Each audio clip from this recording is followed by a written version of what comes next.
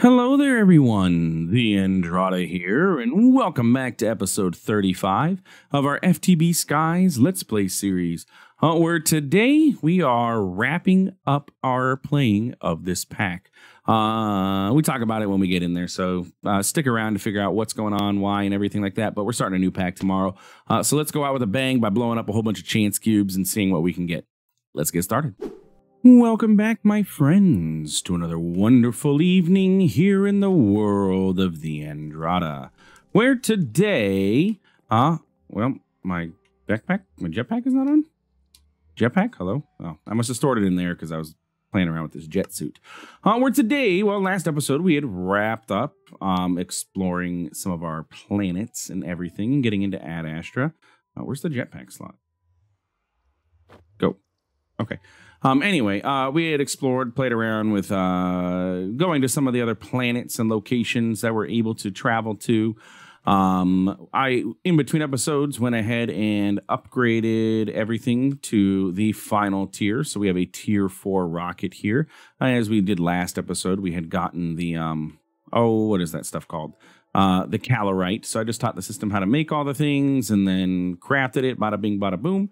We ended up with a tier 4 rocket, and we got all of the... Why did you come off my head? Also, why do I have night vision goggles? And maybe that's why there was that weird flickering going on. If you remember that. Or where did those come from? I don't even know. Anyway, yeah, we did some exploration, we did some things, and visited all our planets. So I got our tier 4 rocket here for us, ready to go. I also got ourselves the jet suit from TheAndrata. Now, the jet suit's pretty decent armor overall. I mean, it's on par with a little better than netherite. You can see we have 4 armor and 5 toughness, whereas we have 3 armor and 3 toughness there. So armor-wise, it's better. It also can be enchanted, so we can go ahead and throw all of the enchants that we would want onto this and end up with better overall boots. Durability is better as well. So ultimately, better gear. However, our gear is already pretty cracked and everything, so I'm not too concerned about it. As for the flight that comes with the jet suit, the flight is, let me turn the engine off here. The flight is like an elytra, so you can press space, and I'm going up. If I double tap space, or is it control? Or is it shift? It's supposed to, oh. I thought it was supposed to, my hover, it's actually, it looks like it's interfering with my hovering with my other jetpack because I'm not hovering. Or is that just because the engine is off? That must be because the engine's off. Yeah, anyway, it's supposed to act like an elytra, but I can't seem to elytra it out. I thought the description was supposed to tell me too. Or maybe it was in the quest book. I was going through looking at some of the endgame quests going on here. But we're looking at, there we go, to the stars, jet suit. While powered, hold space to fly and hold space and control to boost like an elytra. That's what I was doing. Oh, there we go. I have to hold control. There it is. So if I hold control down, now I can fly like an elytra. However, I'm probably, I'm in the swimming animation. But as soon as I let go of control, whoop, I go back into normal mode. Okay, pretty cool. So that's the flight that is from TheAndrata. So I think today's episode, what we're going to do is go visit our final planet, which is Glacio, as far as I understand. That's the tier 4 rocket, allows me access to Glacio. It says there's nothing there, but for completion's sake, we're going to go on over there. And then I think that today is probably going to end up being the last episode of FTB Skies. I think I've gotten everything that I wanted out of it for refreshing my memory on how to play modded Minecraft. And I feel like you guys feel the same way because viewership of the series has absolutely tanked in the latest episodes. Talking like 20 views a day, if that, and everything like that. So, I mean, it is an older pack and everything, so I totally understand. You know, it's been seen and been done. So I think we're going to jump into our next pack starting tomorrow. which I'll leave for tomorrow to tell you what that pack is going to be about. But outside of, Ad Astra here, really, there's not, yes, we have pretty much everything in the magic section, but I don't really want to dive into magic. I want to allow myself in whatever the next series is, to explore the magic portion of things, because we didn't get to really dive into it now. And because I didn't get to dive into it and I'm so teched up, it'd be pretty easy to just jump through everything. And I want to be able to progress through it. So I don't want to immediately just be able to jump straight to highest tiers. Because we have Terra Steel. We could jump straight to the highest tiers of a lot of stuff, because we got Terra Steel from exploration, because as we know, exploration in this pack is cracked. So we got Terra Steel nuggets, and we can use those to make elven gateways, and we can make nature pylons. And yes, granted, we don't have a ton of Terra Steel, but we have a decent enough amount. I could even make the bee spawn egg, Terra spawn egg. I think, do I have one of these even? Something I may even have. I don't even know. Egg. No, that's experience. But anyway, like Botania is available to us, Ars Nouveau. But again, I'm so geared up and OP in tech that I don't necessarily feel like it. I also didn't get into create, but the next pack that I'm getting into is going to be kind of create heavier, or at least utilizes create a lot through its processes. So we'll see create for sure make a return in the next series. And then outside of that, everything else is just, overpowered and everything, or obviously is always fun. It won't even open the overpowered. Getting the creative stuff, like a creative blaze cake, or, creative energy cells and controllers and stuff like that. It's fun and all that stuff. But with the way viewership is going on this pack, it seems like y'all are bored. Honestly, not that I'm not necessarily bored of the pack, but kind of sort of a little bit and everything. It doesn't offer terribly too much left, and it would just be a lot of auto crafting and stuff. So yeah, anyway, that's my thought process. That's where we're at. So expect today is probably not going to be the longest episode. As you can tell, I'm dragging things out a little bit so that we can, get to Glacio, go do our exploration, and then wrap up with my thoughts of the pack. So are we ready? Yes, no, maybe so. Either way, that's what's happening. So let's get going. Let's take ourselves off. We're going to Glacio to see what wonders does this cavern hold, or planet, should I say, Glacio. And yeah, I'm excited to see what, there's nothing there, but what is it? I'm assuming based on the name Glacio, it's going to be like an ice-based planet, because Glacio, glacier, so it's going to be a cold planet. Mercury and Venus were very hot, so it would make sense for this to be ice. It's also orbiting a different star. It is in the Alpha Centauri system, which is the closest star to Earth. So, yeah, I'm sorry, Proxima Centauri, not Alpha Centauri. So actually, where is Proxima Centauri? I don't even know. Alpha Centauri is the closest star to Earth.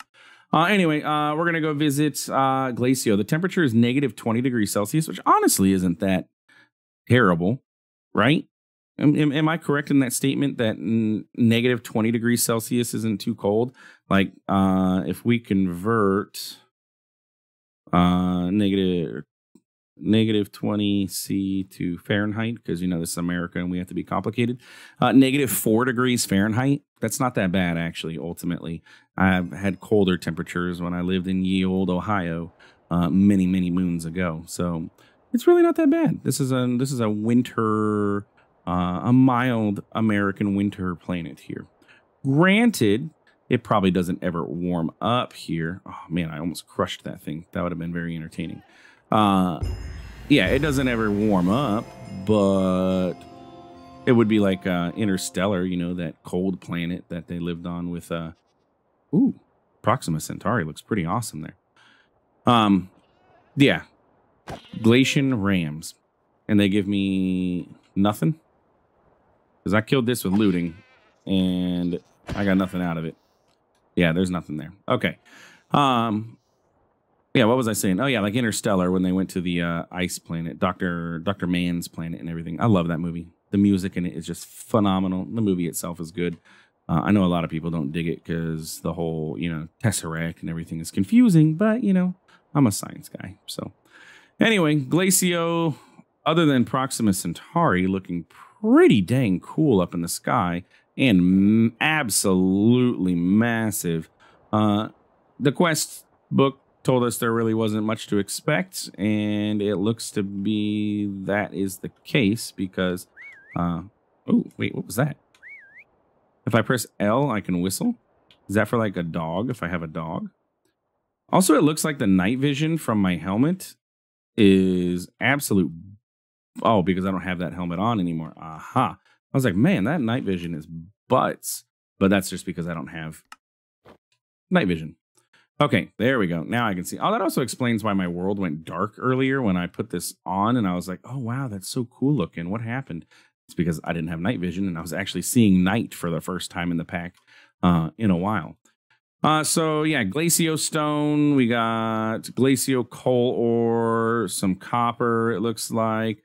Nothing too exciting there. I don't think that Glacio has anything exclusive to it. Ice Shard Ore, which is going to allow me to make, what's that called? Cryo fuel, if I so desired. But honestly, we don't need because we can just use regular fuel from our oil. Trying to see if there's any structures, because they said that there weren't going to be any structures on Mercury, right? The quest book said nothing's going to be on Mercury. If we go here, both planets have calorite ore, but it's a barren wasteland. But there was like a bastion in, or there were aliens, right? We had the Piglin aliens. So maybe there's a structure here, but I mean, so far what I'm seeing is not a lot of much. I see some lava. I'm trying to beat World Gen here, and then I can have X-ray vision for a minute, but now World Gen's catching up. There we go. Yeah, World Gen's catching up to me. Okay. Nothing too exciting there. And if I pop onto the map, yeah, Glacio is just glaciers. Snow, ice, water, all of that good stuff.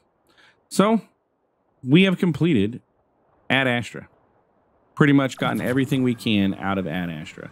And I'm not going to complain about it. I did leave my rocket over there, and I didn't put a matter receiver down. So we're not going back there unless I build myself another rocket. Though, again, do I need to go back there? I do not believe so. Okay. So with that being said, if today's going to be the last episode, oh man, I really should have went back to Glacio, because at this point, if I'm going to end the episode or end the series, I might as well open up chance cubes. Yes. I mean, we've got these sitting on us and have not done anything with them. So we might as well go ahead and see what in the world the chance cubes are going to offer us. I think we can go to, honestly, I'm trying to think. I don't really want to have to breathe. I don't want to put that netherite armor on. My armor's good. Chance cubes can be very dangerous.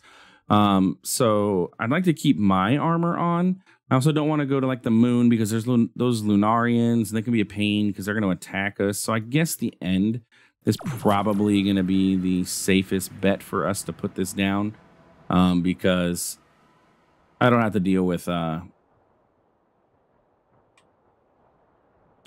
breathing portion of things. So I think, I mean, bedrock and obsidian is pretty tough stuff, isn't it? Let's go ahead and place the chance cube down. And do I need to offhand this, open hand this to open it up? Or do I need to break it? Oh, I got the Giga Breaker, efficiency 10 and fortune 3. Okay. Not going to complain about that. That's pretty good. What was that? I mean, that was a ghast. Did it do anything? Or was it just the sound of a ghast? Okay. Run. Okay. That was a golden apple named Notch. Okay. Did that do anything? Nope. That one was nothing. That one is nothing. Can I like... What is... It says chance value random. There are chance pendants. Increases the chance of chance cubes by +10. Like, I'm trying to understand, what does that mean? Because, like, there were like 3 of those that did nothing for me. What is this? A compact giant chance cube? That looks interesting. I need echo shards for that. And you actually can't craft it. Okay. And chance cubes are only found in chests. Okay. Like, I want to know. Silk touch. Okay, you can retrieve them. Like this tier 3 chance pendant. Let's see what this is about. So we got a tier 1 chance pendant. And then we can go ahead and upgrade that to tier 2. 25% chance. And then a tier 3. So I'm going to assume now I have a high. It's a plus 50 when the block is broken. It is not a percentage increase. I think I did say percentage. But that allows the chance cube to work better. Like there's more of a chance of us actually having something interesting happen. There's nothing else from this mob. Chance cube scanner. Does that tell me what's inside of it? If I use my chance cube. Oh, okay. And then I scan it. Meow. Meow. Meow. Doesn't seem to be anything happening with this. Okay. All right, well, let's have some chance happen. Did you know? By chance cubes. Copy of a copy. Did you know? Funway Guy created the original D20 model and animation. Cool. Interesting. Bam. Okay, what did I get that time? A bunch of junk. Now, is this being used? Okay, durability to get used up there. Let's go ahead and put all this stuff away. Got some coal. Wow. I want something exciting to happen. I got a big stick.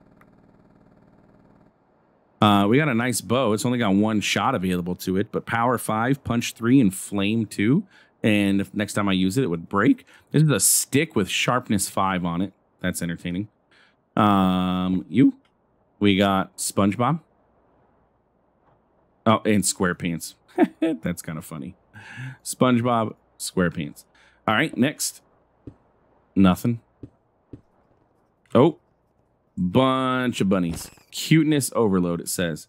We can go ahead. I don't know why, but we can go ahead and do that. And we ended up with a diamond block for it. Our trouble, you know, of having to slaughter all of those bunnies. We'll take that. You guys can go away. You can go away. You can go away. And let's fly to another one because now I got all these arrows over here.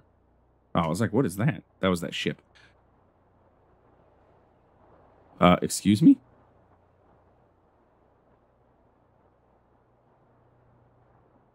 What is happening? Y'all are seeing this, right? What in tarnation is going on with those arrows? They are flying everywhere, it looks like, too. Okay. All right, interesting. Rip EXP. Ah, it took my experience away. I didn't have any anyway. I had just stored it. Haha. I win. Darko the Wise. Okay, got ahead. Darko is like old school Minecraft, right? You've got magic feet. Oh, that's cool. For 10 seconds, everywhere I'm stepping is turning into random ore.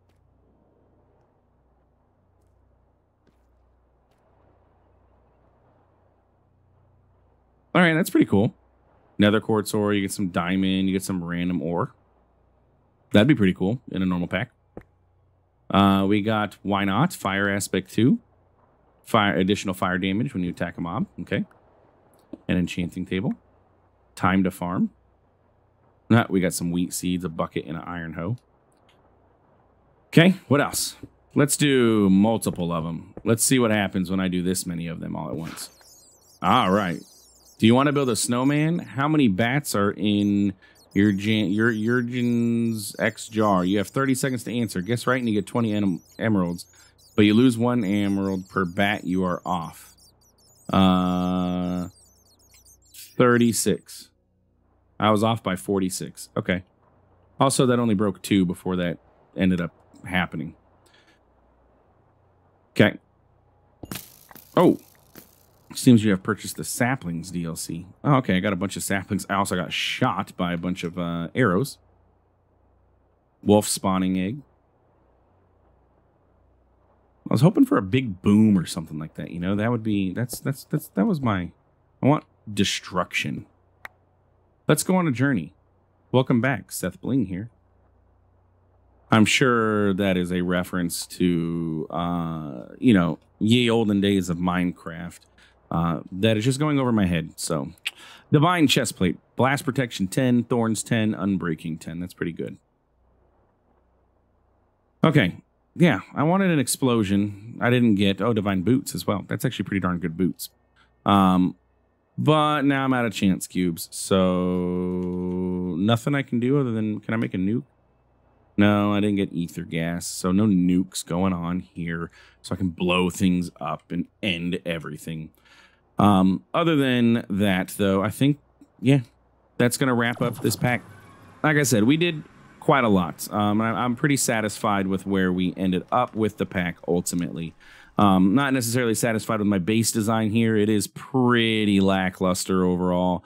My next series, I will do much better with base design and everything, and all of that. But yeah, I like this pack. This pack was very enjoyable. I don't know why I just waved. Hello. It had a lot going for it, and it was a really good pack for me to get back into how all of the stuff works. So I thank FTB for that, because it was very beneficial for me, to getting me back into recording of Minecraft, and getting back into playing. Like I said, there's quite a few things that we left unfinished. Maybe one day we could come back. Who am I kidding? Probably not going to happen. But with that being said, I give the pack probably overall, if I had to give it a rank, I'd probably give it a 8 out of 10. Ultimately, quests are nice. I love quests, as you guys know. I also love quests that have rewards. Not all quests here obviously have rewards, but I do love quests with rewards because it feels like I'm actually doing something and getting some something for my effort of completing the quest, because I don't always remember to go check the quests. But if there's rewards associated with them, I will check the quests more often. The next pack that I'm getting into is also very quest heavy. However, from what I understand, there are no rewards with it. But if you don't check the quests, you won't be able to progress very well in the pack. So, yeah. Anyway, with that being said, this is going to be TheAndrata signing off for the final time here with FTB Skies. If you enjoyed today's episode and the series, feel free to like, comment, subscribe. I do appreciate it. It really does help out the channel. Thanks for stopping by. Thanks for watching. And I will see you tomorrow with our brand new series of... Haha, you thought I was going to tell you. JK. Bye.